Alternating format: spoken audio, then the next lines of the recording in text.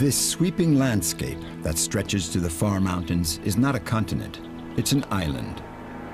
At the dawn of geological time 150 million years ago, Gondwana, a supercontinent made up of Africa, America, and Antarctica, began to break apart. Madagascar separated from Africa and began to drift on the turquoise waters of the Indian Ocean. It was not until about 2,000 years ago that the first humans arrived. They were Indonesians who had used the monsoon winds to sail their outrigger canoes all the way to the shores of Madagascar. Down through the centuries, the identity of the Malgache people took shape and would be enriched by the contributions of Arab and Indian navigators. On board Le Ponant, we'll be following in the wake of the dhows and outriggers that sailed from Muscat, Zanzibar, and Bombay to discover the sea routes that led to Madagascar.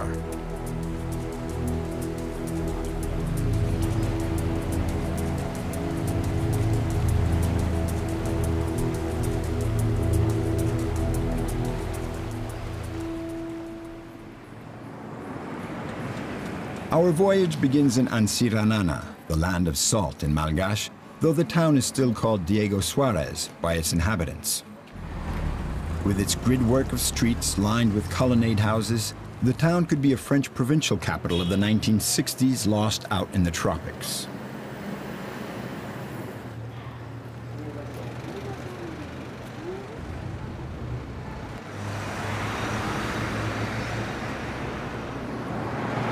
The town was named after two navigators, Diego Diaz and Fernando Suarez, who discovered the bay en route to the Portuguese colonies of India.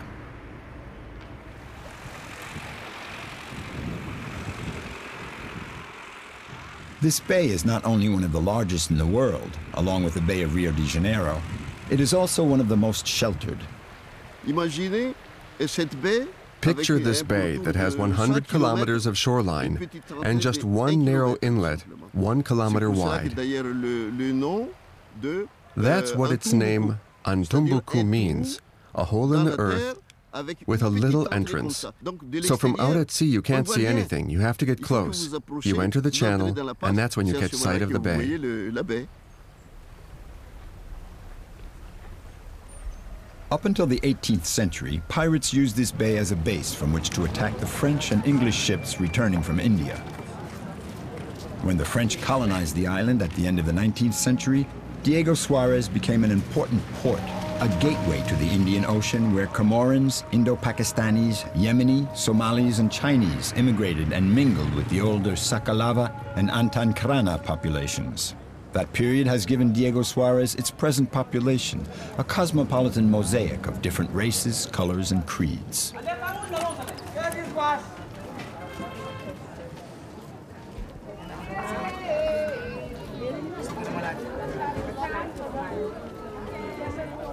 Diversity, but not a melting pot, for each ethnic group has remained strongly attached to its origins and traditions.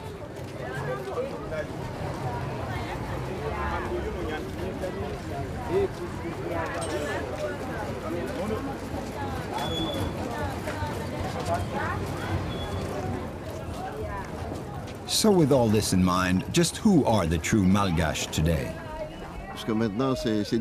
Even today, it's hard to really say. We've come to the conclusion that those who live in Madagascar are Malgache. But let me tell you something. I was French. I had a French national ID card, and when the country became independent, I was studying in France. I could have stayed in France, but I liked being Malgache, and I came back to Madagascar. I exchanged my French ID card for my Malgache ID card, but I still kept my name, Kassam Ali. All we Malgache are like that. We want to be Malgache because God brought us to such a wonderful land. Less than 100 kilometers from Diego Suarez is the Ankarana Special Reserve. It is a shining example of all the beauty and mystery of this land of Madagascar. This forest of limestone needles carved out by the rain 5 million years ago is called the Chingi.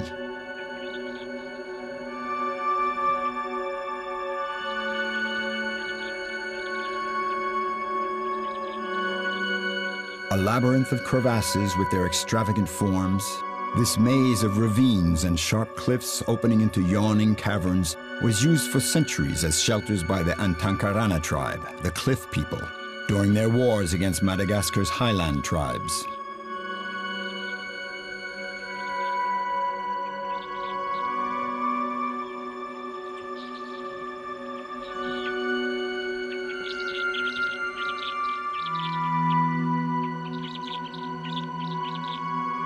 In addition to the Chingi, the Ankarana Reserve is home to another of Madagascar's mysteries, the lemur.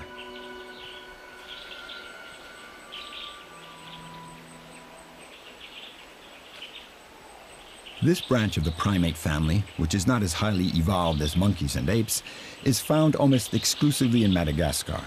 When the vast island broke off from Gondwana and drifted away, there were no lemurs aboard. They most likely migrated here on islets of floating vegetation. Navigators, we could say. But just how did the lemurs manage to keep other primates from settling on their territory? For there are no monkeys or apes in Madagascar. Therein lies another mystery.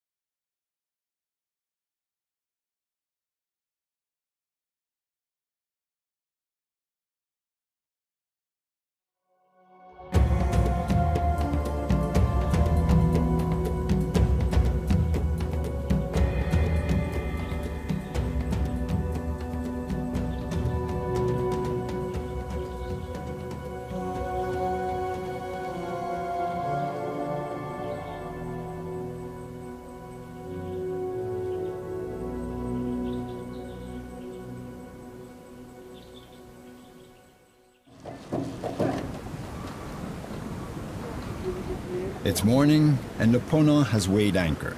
As soon as we leave the shelter of Diego Bay, we pick up the trade winds, a powerful breeze that fills the huge sail of our three-master.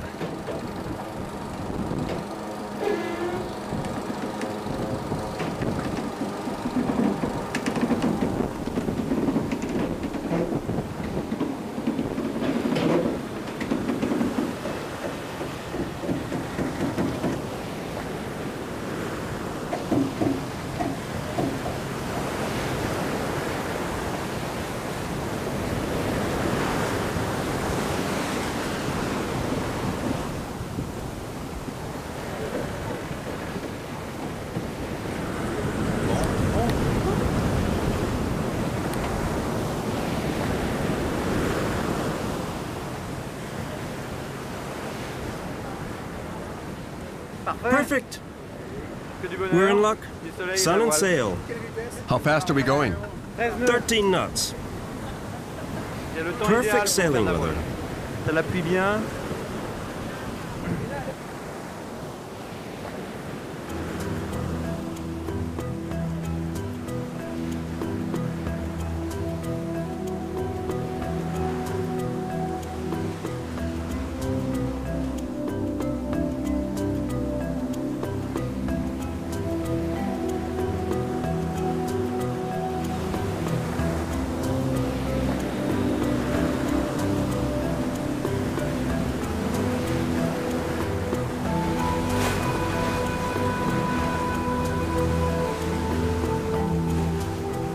Once we've rounded Cape Amber, we set our course south for Nosy Berafia in the Radama Islands.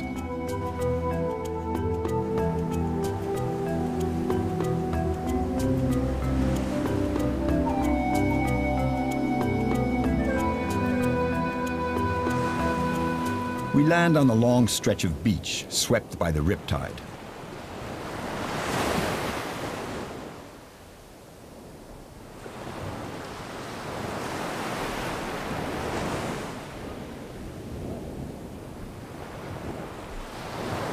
These boats, which are usually moored, are perched high and dry on the outskirts of the village.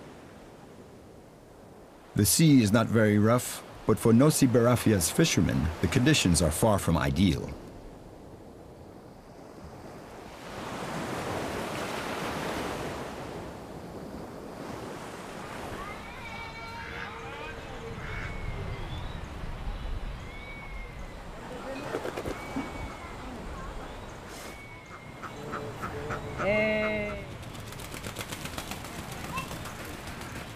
No need for traps, nets, or lines. If the water is clear and visibility good, the fishermen can simply dive to gather sea cucumbers.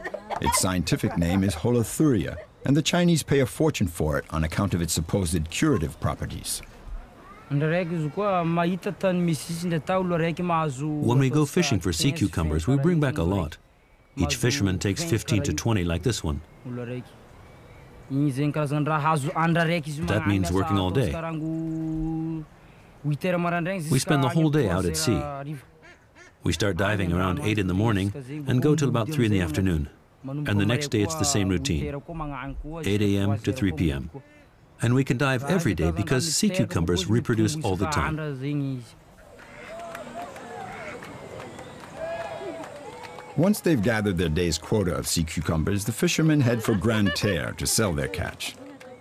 The cucumbers have already disappeared from the seas of China and are in serious danger here. Even though fishing is strictly regulated, there's a lot of poaching. For the Malgache, it's just a way of making a living.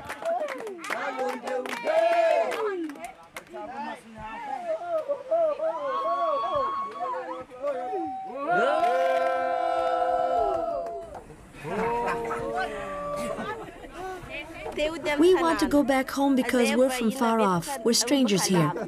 That's what the song says. We want to go home to our village of Amarantsana.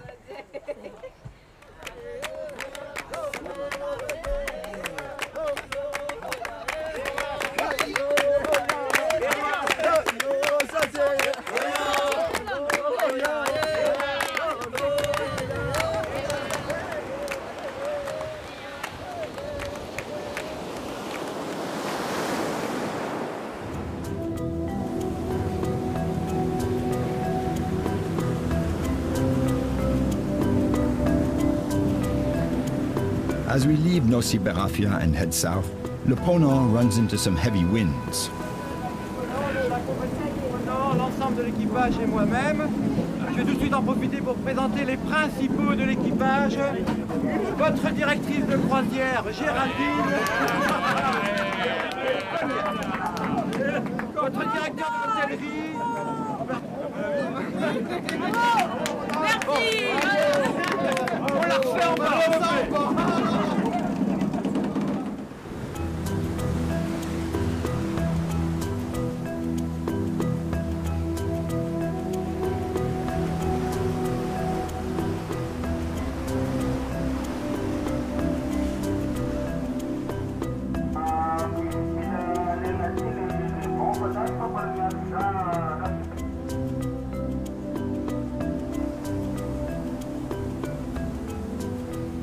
The next morning, we're coming into Majanga, our southernmost port of call on this trip.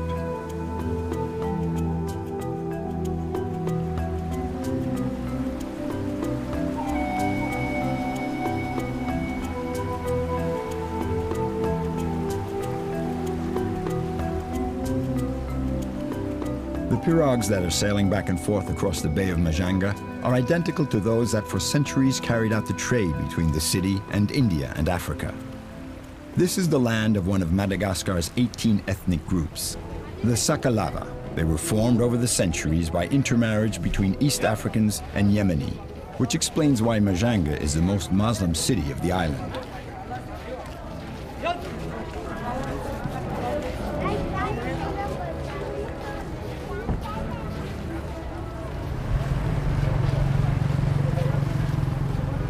The city is a bustling hive of cars, motorcycles, and above all, rickshaws. The rickshaws were introduced at the beginning of the 20th century by the Chinese who came to work on the railway line. And now there are more than 3,000 of them weaving in and out of the traffic.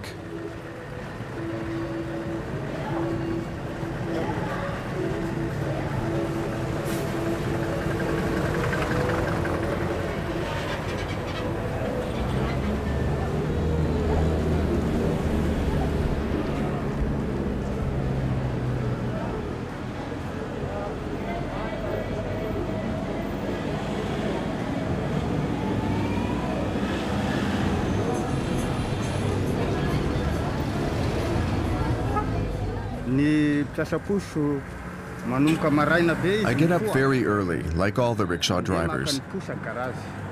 I go get the rickshaw at the depot. Sometimes I clean it up before I take it out to work. At noon, I take a break for lunch, and at the end of the day, when I've finished, I bring the rickshaw back to the boss's garage. That's when you have to pay the rental. It's about €1.50 for the morning and €1.50 for the afternoon. And that's how it goes every day. That's the life of a rickshaw driver.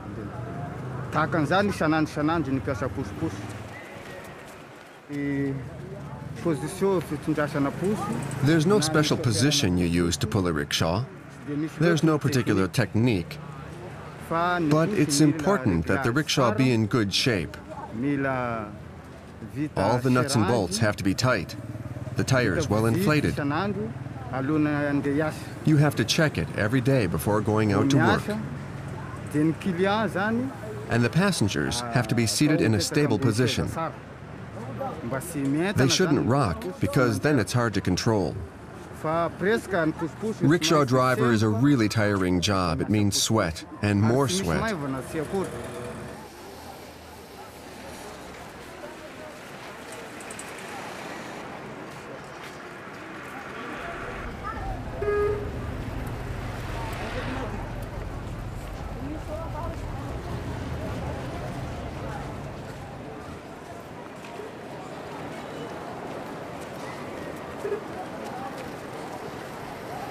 Rickshaws have existed in the city for about 100 years, but dhows have been around for much longer.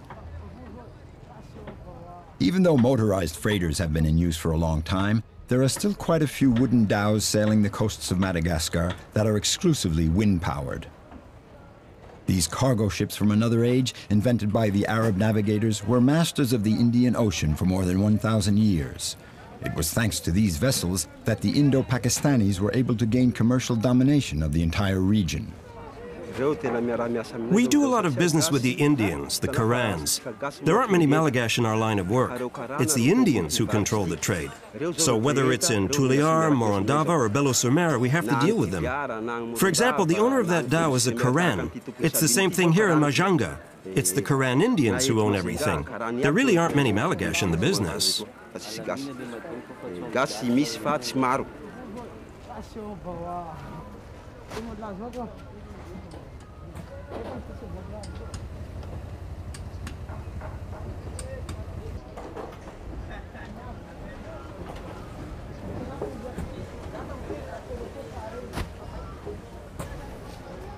While the dhows stranded on the beach like wounded birds wait for the rising tide to bring them back to life, slender sailing pirogues continue to glide across the estuary of the Betisboka River.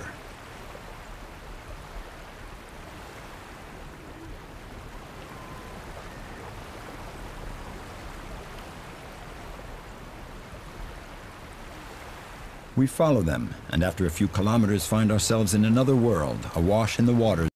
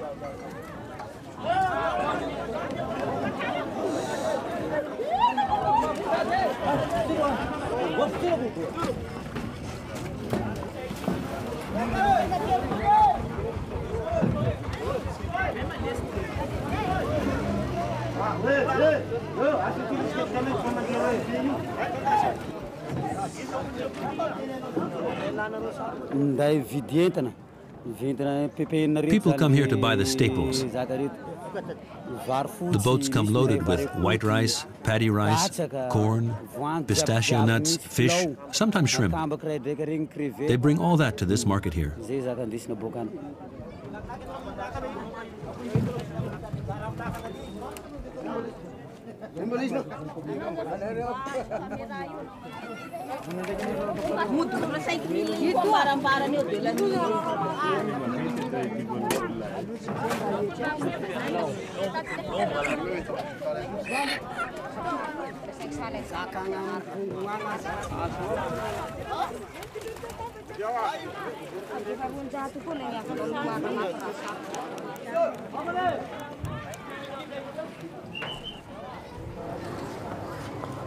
Maravoy, the former capital of the Sakalava Kingdom, was the hub of a very prosperous agricultural region.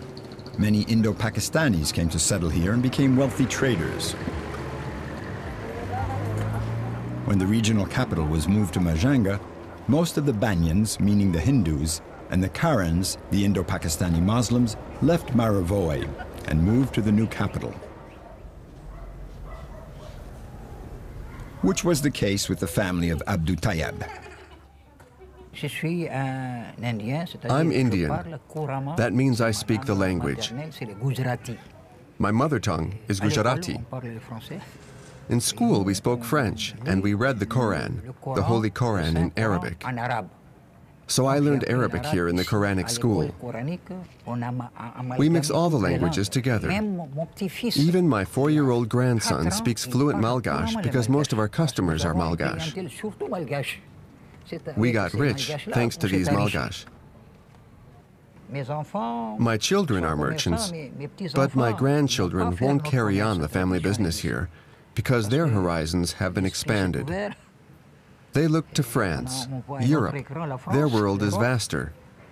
We have education now, information technology, all that. The small-scale family retail business is a thing of the past.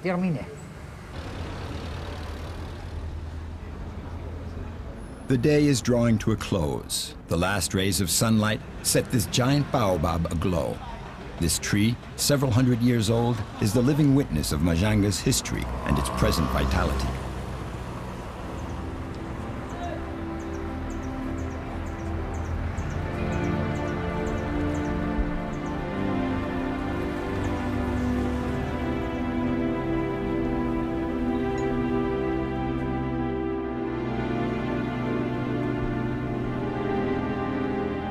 Le Ponant has once again taken to the sea. Like every evening since we left Diego Suarez, the captain holds his traditional meeting with the passengers in the lounge to give them a rundown on the weather and our next day's stopover.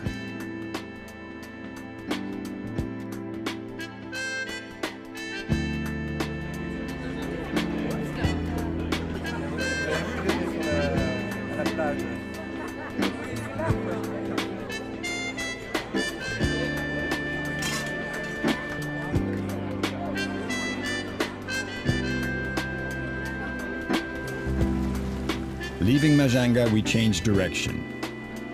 With the ship under full sail, we set our course north for Nossi Iranja, a small island paradise near Nossi Bay.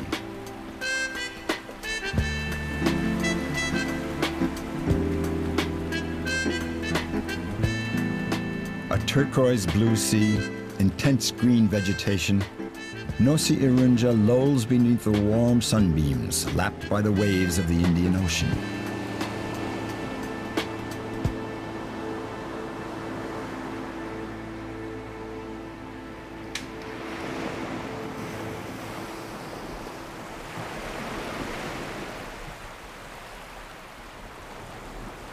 Nothing seems to disturb this perfect harmony. Not even the fishing party that's underway at the far end of the beach.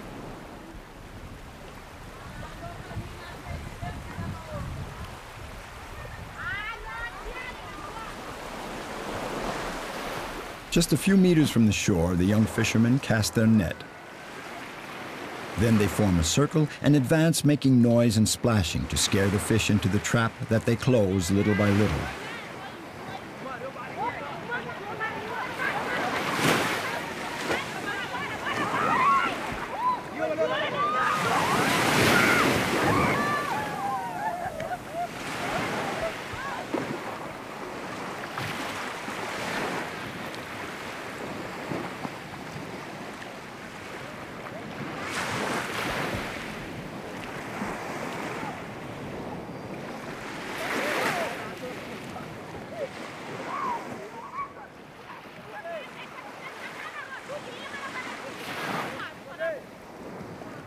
And so, thanks to what seems an effortless game, the village youngsters have put lunch on the table.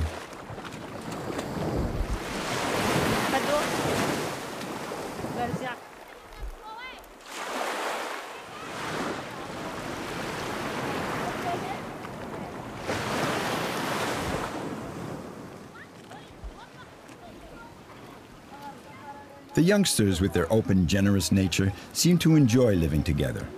The picture seems too good to be true. Yet Gilbert, the son of the village chief, confirms our impressions. Here in the village, you have the wise folks, the elders. They organize the social life of the village. But you also have the young people, the girls and boys. There's no conflict because the elders give advice to the youngsters. So everybody in the village gets along fine.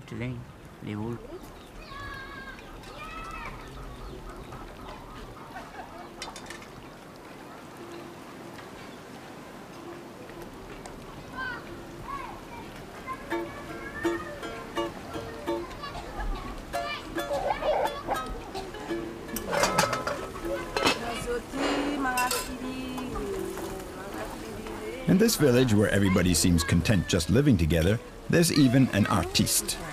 Janvier, meaning January, for that's the month he was born in, is a musician and passes his time singing in the village lanes.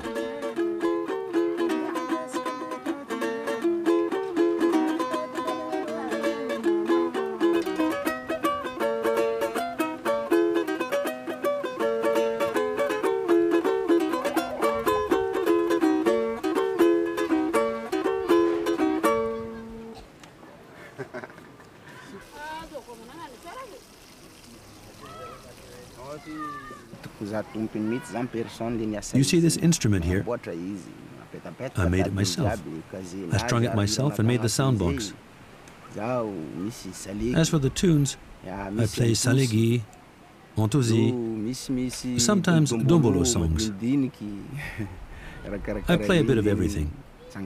I would really like to be able to earn my living with my music, to become a real pro someday.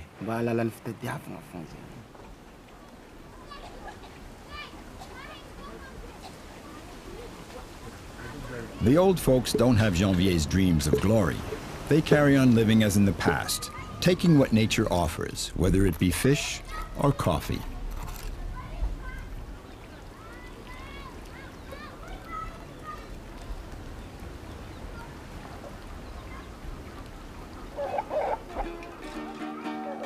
But the young dream of a different life. Le Ponant, lying at anchor, is a reminder to them that Nosy Be is not far away. Nosy Be with its shops and tourist hotels. It's normal to live in the village where you grew up, where you're used to living. If I had to live somewhere else, in Nosy Be, for example, it wouldn't be easy for me. I'm not familiar with that place.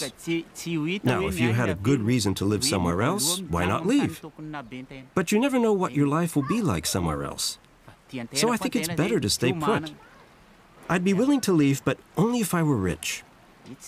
I didn't choose to live in that house roofed with corn husks, but it's mine because I'm poor, and that's why I stay here. But if I get rich someday, maybe I'd leave. I might even go to another country. But in the meantime, since I have no money, I'll stay right here in my village.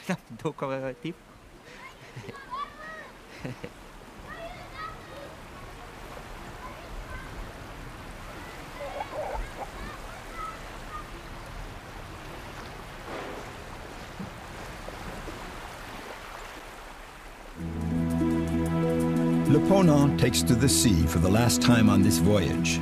Next stop, Nosy Be.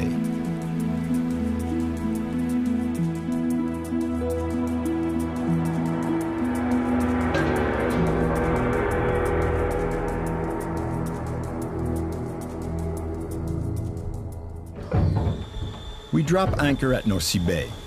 In spite of the wind, there are still some ragged clouds clinging to the distant peaks.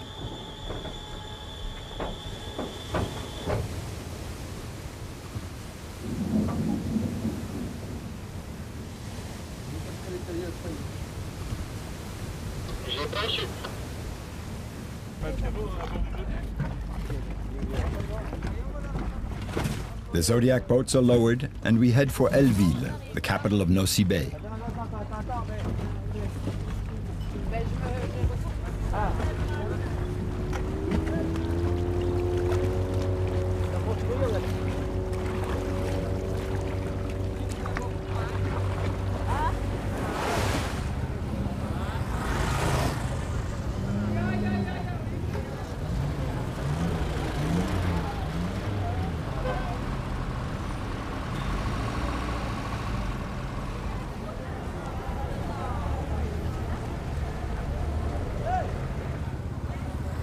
Over the past few decades, Nosy Be has become one of the most popular tourist sites of the Indian Ocean. Nevertheless, Elleville has managed to keep its authentic Malgache character, even though the French influence here dates back to the mid-19th century, about 50 years earlier than the rest of Madagascar. Threatened by the Merina tribes from the highlands, the Sakalava sovereigns requested military support from the French. Thus, in 1841, the Sakalava queen Tsiomeko granted the island of Nosy Be to Admiral de L, who was governor of Ile Bourbon, now Reunion Island, in exchange for his protection. The courthouse, the prison, the government house, most of the colonial buildings that give the town its quaint charm date from that period.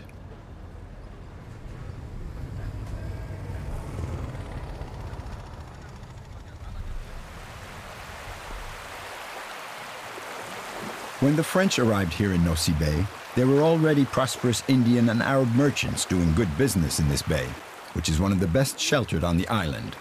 They had set up a trading post called Ambanoro Marodoka, which means literally the place of many shops.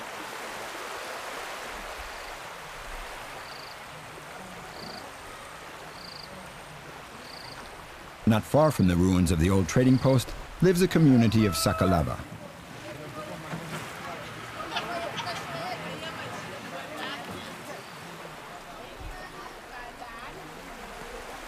Maolide is 89 years old. He spent his life sailing the Indian Ocean. Now he's come back to live out his old age here in Ambanoro. I started sailing on Indian boats. Twice to Mombasa, twice to the Seychelles, and I did the whole coast of Africa as deckhand, cook. My grandfather and grandmother were pure African.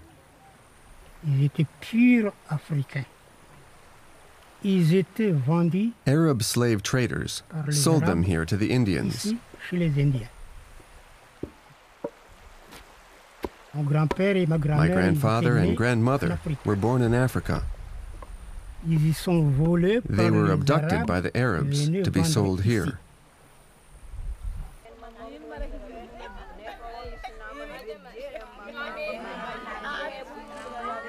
Like every day, while the men are out fishing, the village women get together to chat and do their makeup, a ritual that probably goes back to their African ancestors.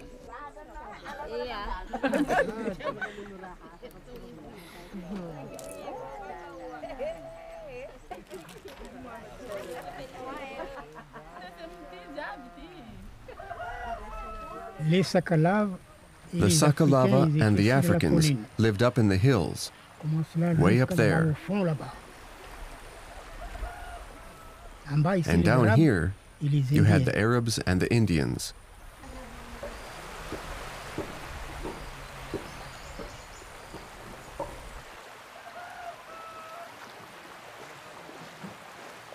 These huge warehouses, now overrun by the vegetation, give an idea of the vitality of the trade that the Indo-Pakistanis had developed here in Ambanoro.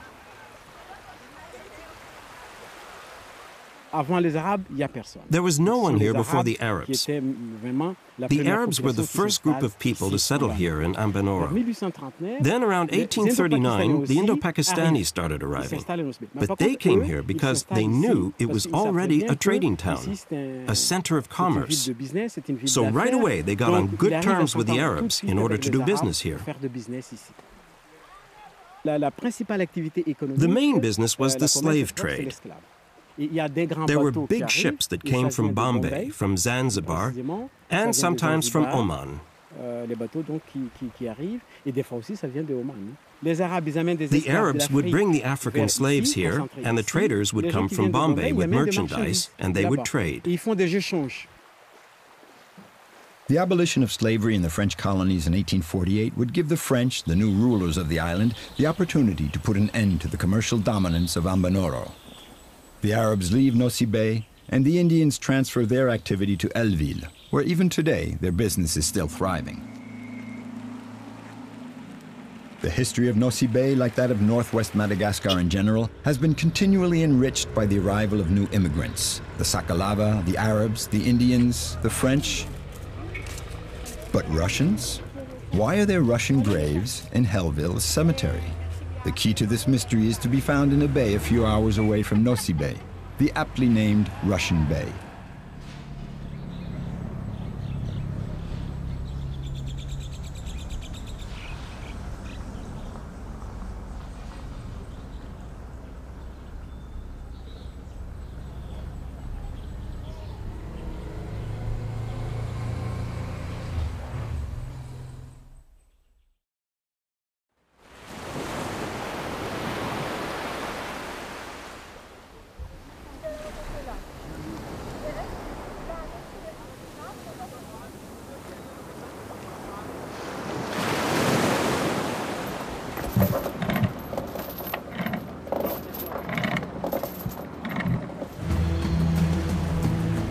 In the morning, we board a dhow and set our course for Russian Bay.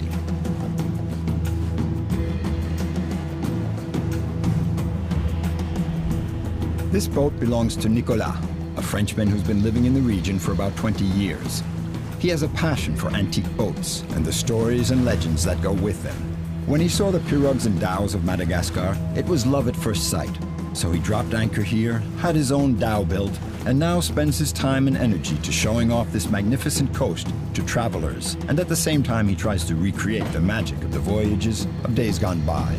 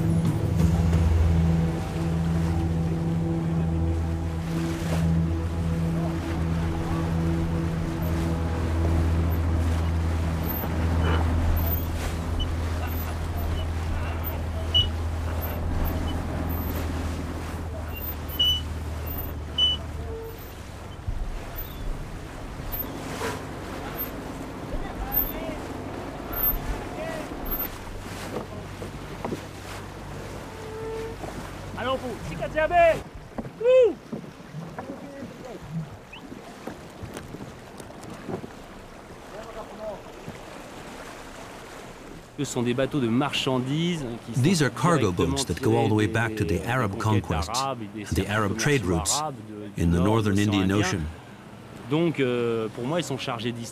So for me, they are steeped in history. They have incredible sails. They just whisk us centuries back in time. And even now it works. It sails.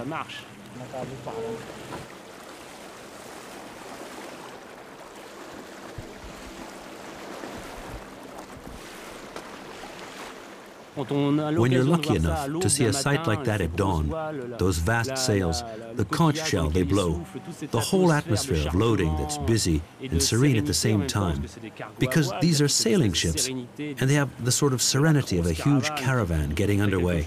I said to myself, to sail like that just has to stir your imagination.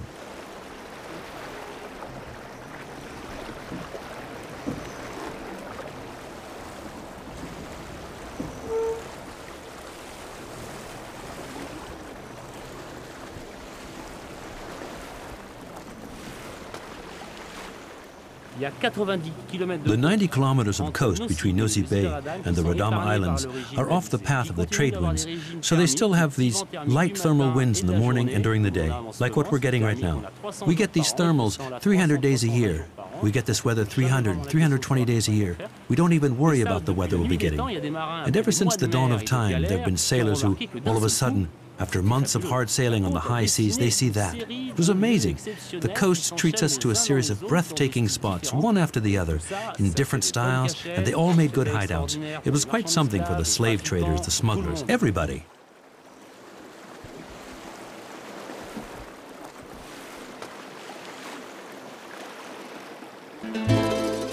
But just what were the Russians doing here in this bay that now bears their name? The story begins in February 1904. War breaks out between Russia and Japan. The Russian fleet in the Baltic sets sail to hook up with the Pacific fleet. Part of the fleet takes the Suez Canal route, and the other part, with the bigger boats, rounds the Cape of Good Hope. They rendezvous at Madagascar.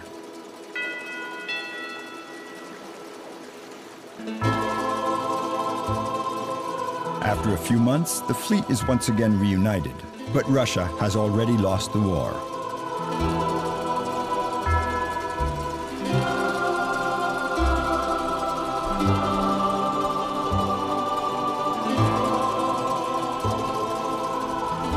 What remains of the 20,000 Russian sailors stay here?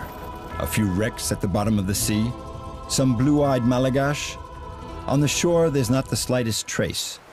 There's only the elusive memory of an incredible maritime adventure.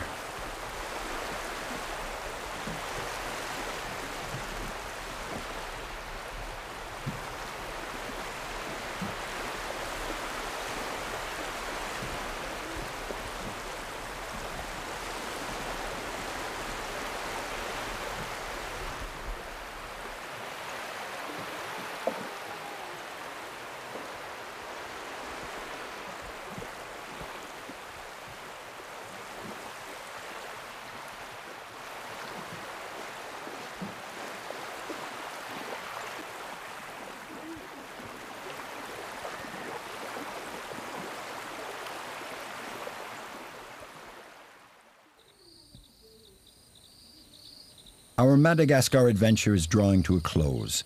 Now it's time to take a look at the interior of the island, as we did when we landed at Diego Suarez. On the hillsides here, they grow ylang-ylang, a plant that comes from Malaysia and which is now a gold mine for Nosy Bay. The ylang-ylang plants are pruned regularly to keep them low so that picking is easier.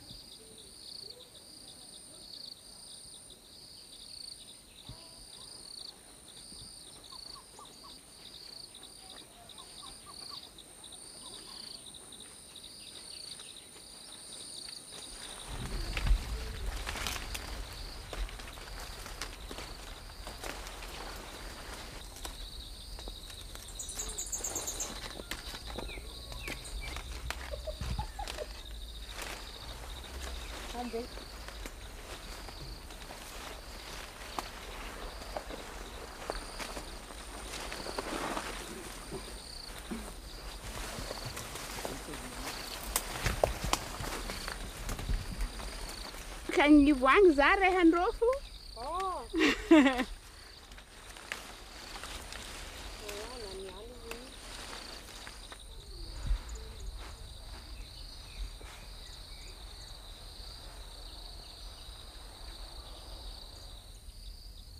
Once a day, they bring the flowers to the distillery. The essence that they extract with these old copper charcoal-heated stills will be used in the world's most famous perfumes.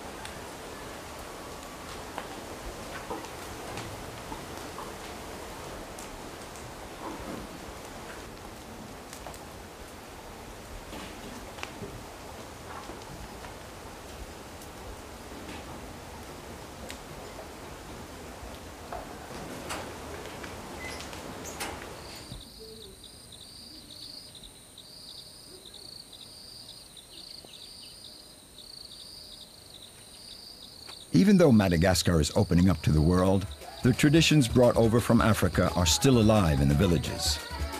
The Chumba, or ancestor cult, is one of the most common. During the trances that may last several hours, the living enter into contact with the dead.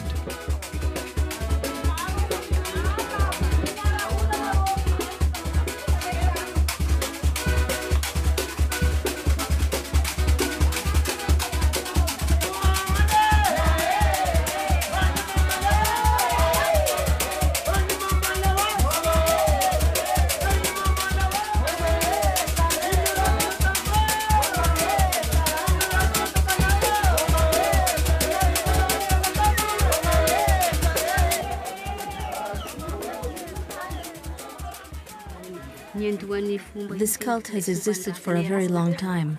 It's the ancestor cult, worship of the ancients. When the elders die, their spirit inhabits us. The elders live within us. They enter into all the living people. In a way, it's the old ones that direct the living. It's they who guide us.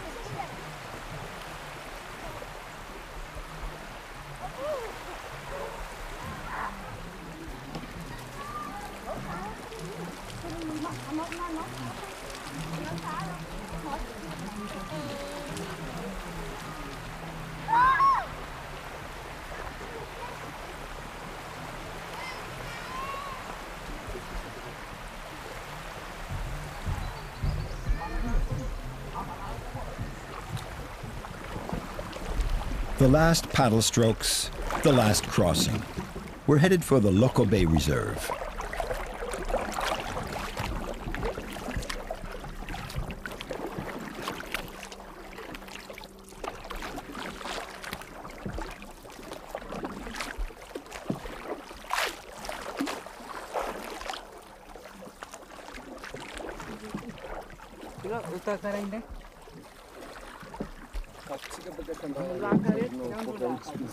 Totalement.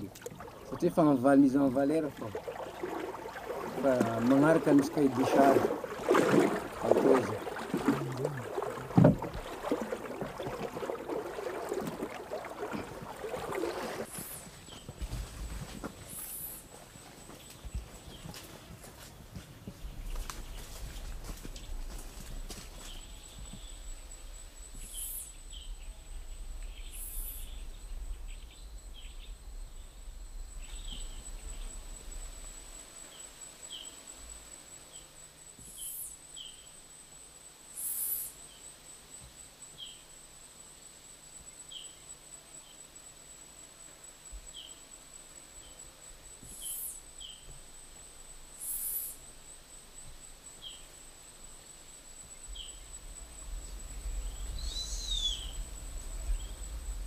Here in the heart of this primeval forest is where the lemurs live.